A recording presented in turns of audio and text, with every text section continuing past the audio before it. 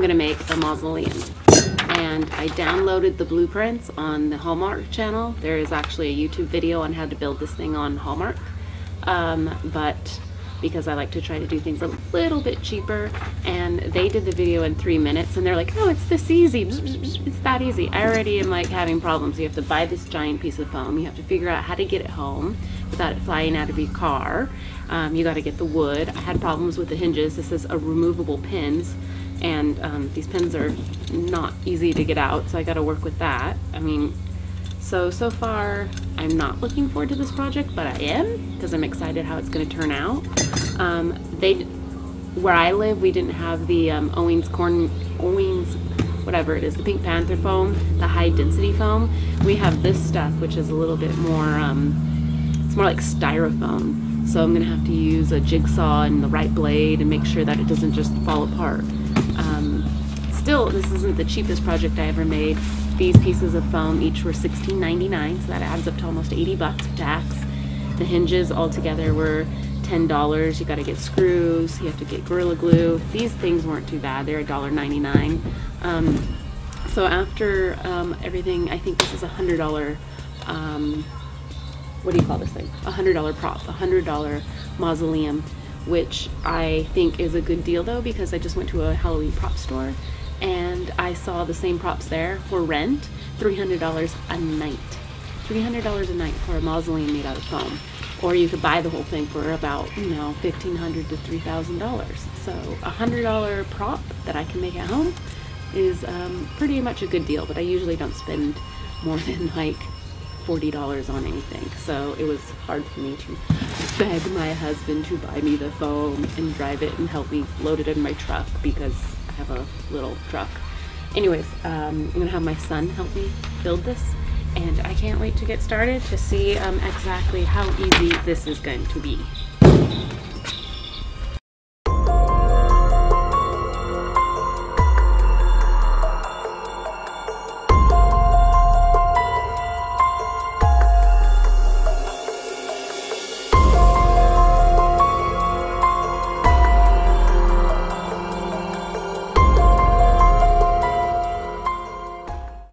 So it is hot out here. If you know Ojai in October, it's not fall. It's 92 degrees right now, and I actually wanted to do this in the morning and it didn't work out. So here I am in full sun, sweating, had to put my hair up in a bun to make this mausoleum. This is going to be a little different than the one on the Hallmark channel. I am making mine a mausoleum with a projection inside. So I'm not going to have it a walkthrough. I'm actually going to have 3 walls with a hole cut in so the projection can go through onto cloth on the inside to look like a ghost is in the inside. So after we cut out these walls, I'm making the door, the front of it. So you just go on Pinterest, go on YouTube, go anywhere, I don't know, the internet, and find some mausoleums and some doors you want to do. Measure it out, trace out the door you want, and then use the jigsaw that we used to cut these out to cut out your door. Save the one you cut out and make a tombstone out of it later. It is very hot out here, and this is so white, and it's ridiculous. The other side is silver. If I was doing that, I'd die.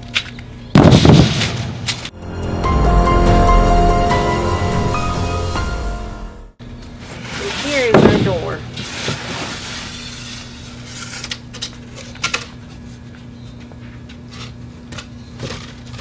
Voila! I can walk through it. Short people can walk through it. So the shade is slowly creeping its way over here. So I'm ripping off this because I'm not going to need it. Okay, now that I have a little bit more shade and I've moved it in a little bit, I can show you what the next step is. So this is where you take those cheap pieces of wood, and I've already had a problem with that. They're so cheap they're either warped or bent. So you take the wood, and this is the one with our door over here. I'm going to put the wood all the way on the edge, like this, all the way to the edge. Now this over here is going to be our wall on the side, and it will go like that. So you can either take your marker, this is a bad corner, and draw a line right about where that is, or you can measure. whatever the distance is here. See that? I don't know if I can zoom in on that or not. It's going to be the exact same distance here. So when we take this piece of foam and we have it up like this piece of wood is going to be glued onto there, and you're going to see me glue these on with Gorilla Glue. After that's all glued on with Gorilla Glue and screwed on, then the hinges go on with the removable pins for easy storage. And the pins aren't that removable, but we'll see how that works.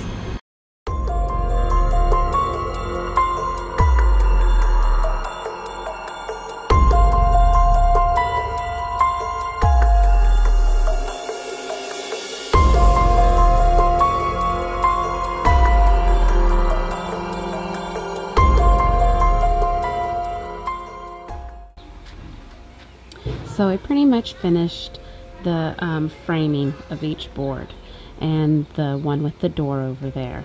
This one in the middle is going to be the back wall that I'm going to cut a hole in at the end when I'm all done with the jigsaw. These over here are the leftover pieces that they do not talk about in the other video, how to make the top. So that's the part I'm going to do right now. So here is the instructions, and you can see how these are the pieces that we kept over here, and that is what I need to build. So that is my next assignment right now. I have 1 more hour to do this. I think I would have been done with this if I started early in the morning, but instead I started about 2 o'clock and it's 4 o'clock right now. And I don't want to do it much later because I'm a mom and I need to make dinner. So this will probably sit and it will dry overnight, which is good for the Gorilla Glue. It needs time to dry. I wouldn't want to mess with it right now with the Gorilla Glue wet. Okay, so this wasn't making any sense to me because it said this one was 48 inches and this is 57 inches. And I thought we would use all 4 of these. Now it makes sense. This is something they should have told me before I cut it. These are 48 inches. Exactly. So where am I going to get my 57 inches? Ah, the door I cut out. The one I was going to make a really cool tombstone. So if I knew that this would have been 57 inches, I would have cut the door 57 inches. But you know what? It does say 10 inches on either side. Or was it 10? Yeah, it says 10 inches. Well, I did do it 10 inches, but it didn't tell me how tall it should have been. If I'm supposed to use 57 inches, the door.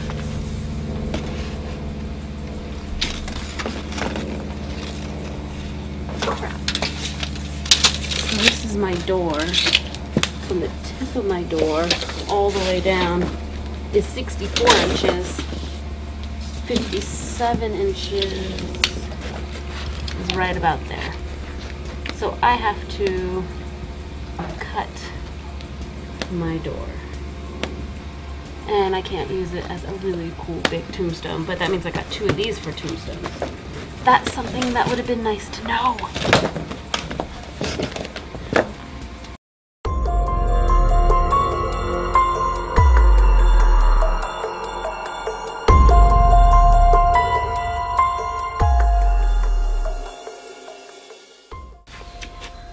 So I woke up to a surprisingly nice and cool morning after yesterday's hot sun, and it's a little too wet, but I'm going to start working on this now before the sun comes out and it's 100 degrees again. But it's so foggy and nice, and I just want to get this project done. It looks like it kind of bent with the wood, which is not good, but we'll see what happens.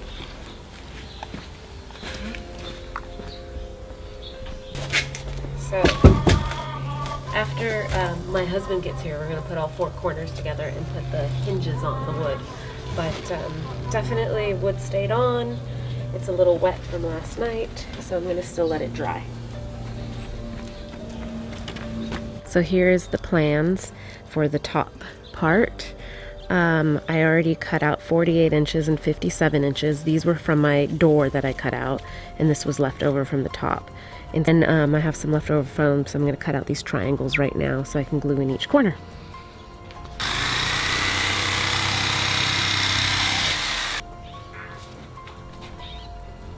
So what I realized is each corner is going to go in there, but where does it go? Does it go in the middle? Does it go in the top? Does it go in the bottom? I don't know. So I'm just going to make up something, because I have a feeling when you put it on the top, these might rest on it, or is it just holding it together? So this is another thing where I'm just trying to see if it works. Okay, wait a minute here. Okay, if this is 48 inches long and this is 57 inches long, right? Okay, do you guys see that? Wouldn't this be a rectangle? You want to be a complete square. So like, whatever. I'm gonna tell you right now, this is just pissing me off. The glue's not sticking, I'm making a mess. So pretty much I put a corner here, and then I glued it, and I glued that side, and then you lift this side up, and you sandwich it together, and then I mean, even the screws don't even hold because there's no wood there. So I obviously need wood to hold this together, because this isn't working. And that's something that's not on the instructions, and that's something that doesn't tell you what, just, fuck. Sorry. I'm gonna get glue on my freaking patio. Thanks a lot. So, I'm still trying to figure it out. I'm sorry for the cussing. So while my corner's over there drying, in the meantime I wanted to show you this. I got this cheap little thing at a Halloween store, and some cheap little plastic skulls. I'm going to cut a piece of foam and glue it with the Gorilla Glue into here, so that way when I'm done I can secure and glue this onto the top of my entrance to the mausoleum. And then the skulls I'm going to put on each corner. Because they're hollow, I'm just going to stab some sticks in the top of my foam and just bloop, place them on there. I'm not going to glue them on or anything, because when we take it all apart, I have to take these off. This part, unfortunately, will be stuck on the door. But once we undo it, it should stack away nice and neat, I hope. Alright, so I'm going to do that now. Alright, so you need to get the removable pin hinges and remove the pin here, and it's not easy to get the pin in and out of this thing, but you have to get it aligned pretty well to get it back in there, and then get it out. If you want to shave it down to make it easier, you can. So they come like this. You use something like this, nail, whatever you have around the house, and you're going to have to hammer the pin out, and then I am going to loosely put it back in there and leave it like that, because I'm not sure with the foam how hard it is going to remove this or not. So now we're going to pre-drill in our wood for the screws.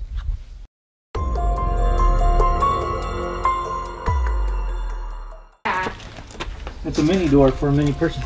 Yeah, it's not that small. It's for kids. It's a child mausoleum. Oh, that's freaking morbid. That's what makes it scary. That's creepy.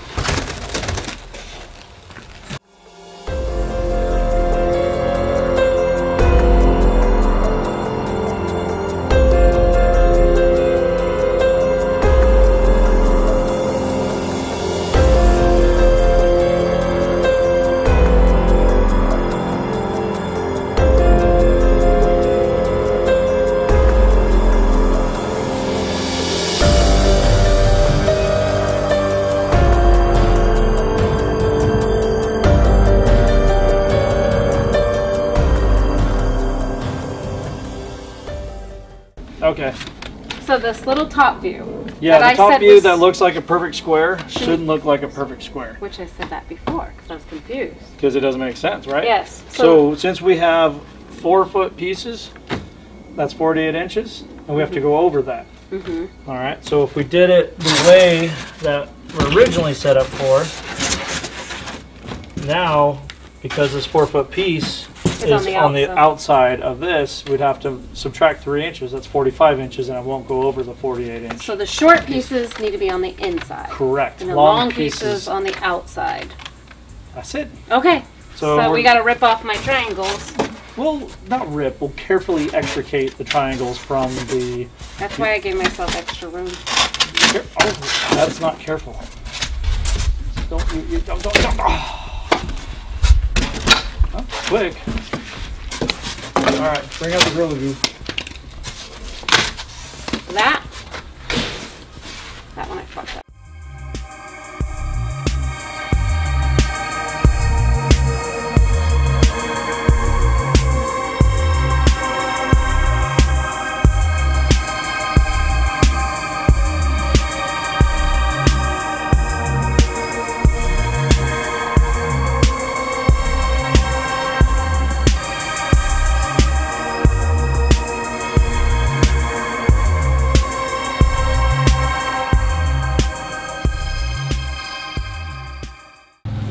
Good in my morning pajamas.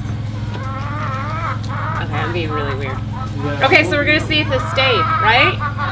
Good morning. Day 3. Day 3 should have been a 1-day project. Just like anything, it takes 3 times as long. Well, you gotta wait for this glue to dry. I know. Just Gorilla Glue.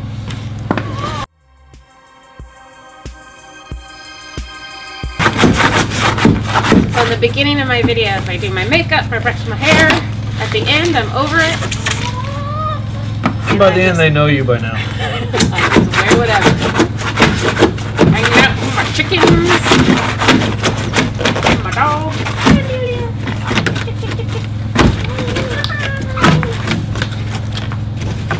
Get in my chicken. Okay. I think it's good. That's my chicken. Okay. Stay. Okay, we're gonna lift it up. There it is. There's the ball. A little extra cardboard. That's okay. Alright, we'll go take it over to put it on. And now I gotta move the camera. You got it? Sure. Hey! Be careful of my coffee. It's so heavy.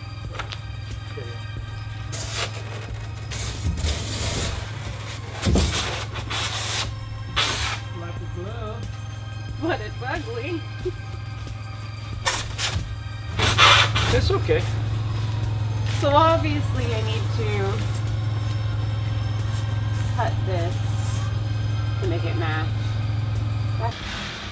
So I'm trying to film for you, and of course, everyone starts to do yard work at the same time. Mowing, hedge trimming, leaf blowing. So it's all gonna be time lapse. Okay, before the lawnmowers start again, I want to talk about this. So after you etch all your lines in your mausoleum, I was going to use the razor blade or the Xacto knife or whatever you have to cut the lines out like they do in the Hallmark video. But this is different foam and it's messy. So if you have a hot glue gun or a soldering iron, it worked amazing. And I will show you what I mean. So with the razor blade, you have to cut in an angle. Cut in at an angle. And this styrofoam, as you can see, is different than the other video. And then you have to rip out all that.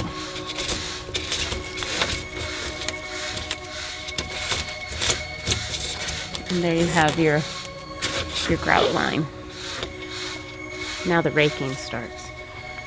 Or you take your hot glue gun on the highest setting, or a soldering iron, and you just slowly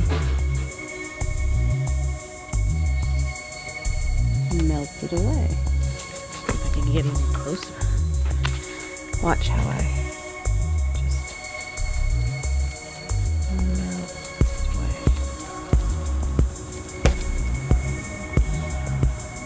much easier, much cleaner. You don't have all these jagged edges.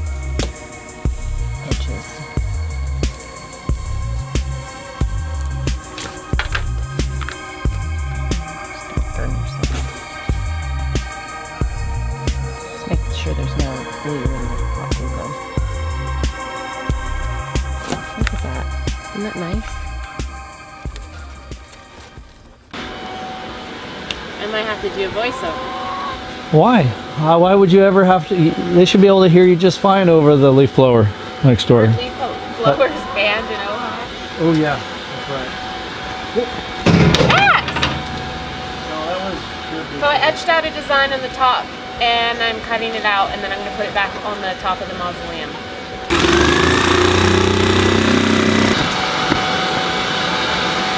Last touch!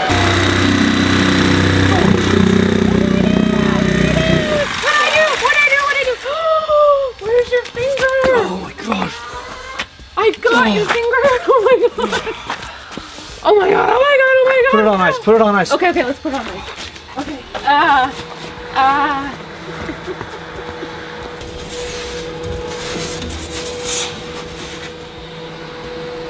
So what we did is we cut out a whole bunch of these fake bricks with the leftover foam we had, and what we're going to do is put Gorilla Glue on here, put it on here, stab leaf blower, stab it in with a skewer.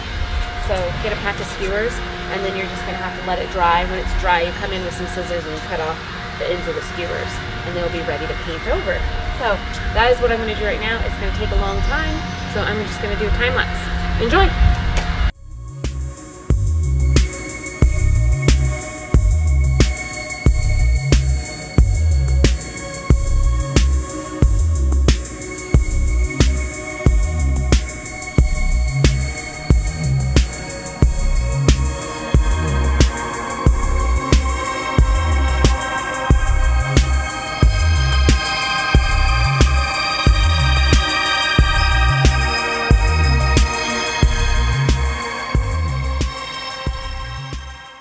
So we took the top off so I can finish my grout lines on the top here. The next step is to get your heat gun, and you're going to add some textures on your brick by just going over the whole thing, because right now it's really smooth looking, and you want to have it some texture.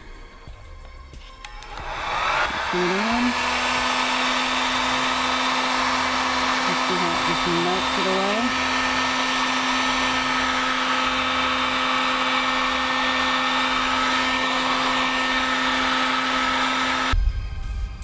So what I did was I just filled in all the hard to reach tiny little cracks with the black, because I'm not going to be able to get in there with the paintbrush and the roller.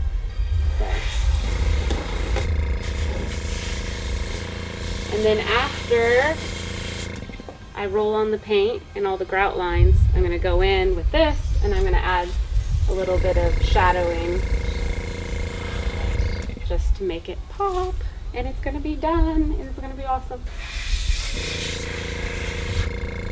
Oh, I gotta cut the window in the back for the projector, and then hang the screen up on the inside.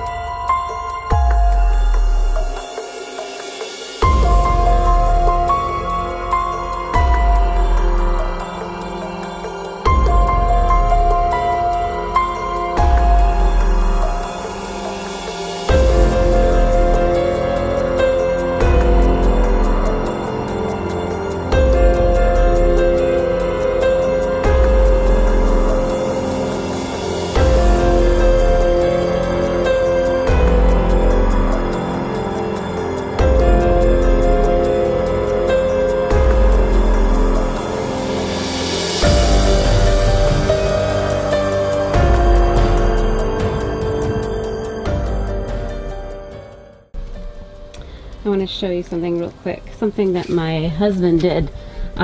He went ahead and put some little eye hooks there for me, so that way you can use some tent stakes and stake it into the ground. Even though I think that it is very sturdy, and with the 4 corners and 4 walls, I don't think it will blow away anywhere. As you can tell, I ran out of paint. But you can't tell in the front.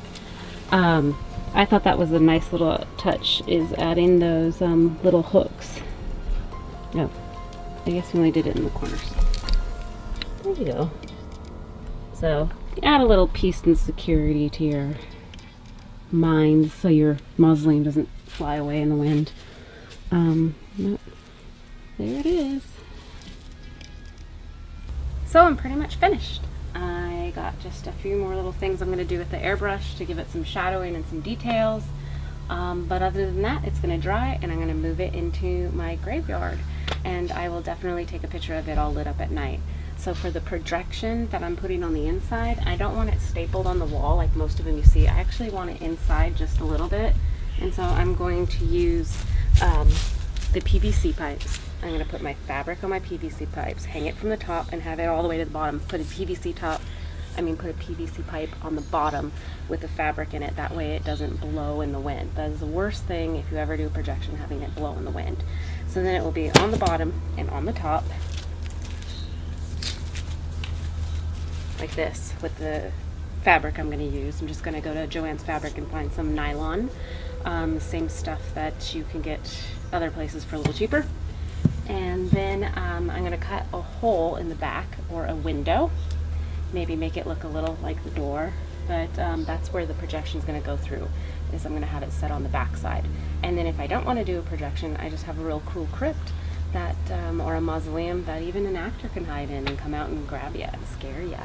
So I'm excited to see what this looks like at my house for Halloween, but I'm hoping I could use it at the Haunted Hayrides. So you'll have to look out for it and let me know what you think.